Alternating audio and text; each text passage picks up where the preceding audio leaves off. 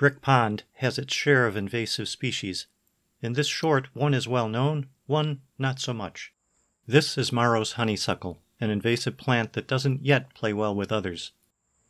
This, too, is invasive honeysuckle, though not so vibrant. But what's that on top? Plants and insects often play a game of chemical attack, evade, and modify. Here, aphids have hacked the honeysuckle growth programming. This is a witch's broom, the visible sorcery of honeysuckle aphids. Here's the start of a witch's broom and some exposed aphids. They cause the plant to put out masses of leaves, making a tight clump of protective, green bean-like rolled leaves, a mead hall for sap-sucking bugs. Being all female and born pregnant makes for quick population growth. A fall sexual generation and wintering eggs will provide for the next year's fundamatrices, or stem mothers, to start things up again.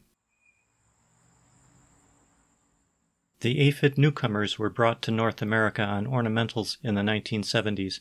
They only feed on these invasive bush honeysuckles, which have been imported from Asia since the 1800s. It's good to see honeysuckle get some negative attention, even if it's by another invasive species.